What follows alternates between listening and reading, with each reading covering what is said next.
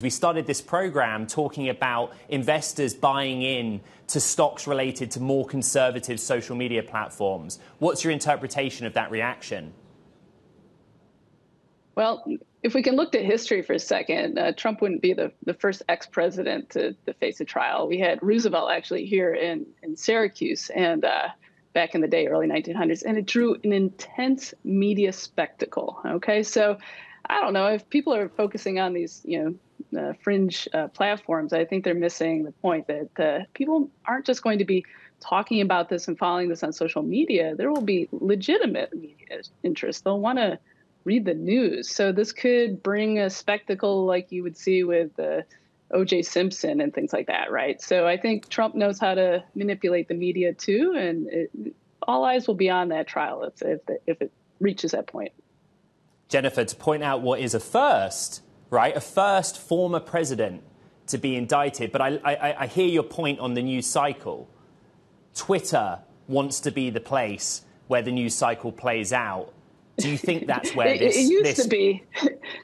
It used to be the place more where the news cycle, played out. But I still think that the platform has fundamentally changed since Musk took it over.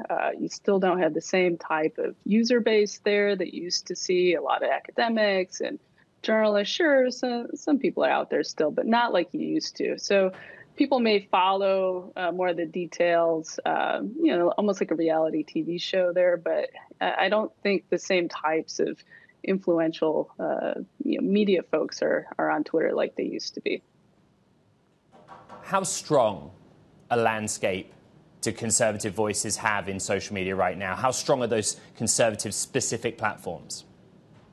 I think we need to look at it more collectively as those who are in power. I know there's a lot of attention on, what is Trump trying to cause a riot, but he's also an ex-president. I think we need to focus a lot more on the sitting president, on those in Congress. And again, that crosses political parties, right? And looking at the influence that they're exerting now, it's not just like, is their voice being amplified more on this platform or that? But look at what's happening with TikTok, okay, and the ability to influence and potentially shutter that app here in the United States. That is monumental, and we are really not talking about that enough. So that's influence, and it cuts across, conservative to right, left. It's a collaborative effort, as I see it right now, between the White House and Congress. So I'd be focused more on that if I was looking at investments.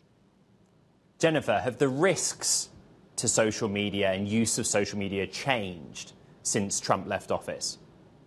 Yeah, I think, again, nothing has really changed when it comes to how presidents are using social. If anything, maybe they're exerting more influence on regulation and the ability to maybe shutter apps, as I mentioned before. But we have to keep in mind that censorship will look different here in the United States. And also just the increasing use of government social media. I just think that we need to really address that as a country, not just here in the United States, but around the world. So for me, as a public, we really want these platforms and our media environment to function and be safe, regardless of who's in power. and I really don't think that that risk has gone away under Biden or potentially future presidents, regardless of their party. So maybe some people are comfortable with, kind of Democrats steering some of the policy around social media right now. But we have to remember that they may not always be in power. So you really want your social media platforms, your media environment to be a healthy one that is just good for the public, good for discourse, good for democracy. And I still see that right here today.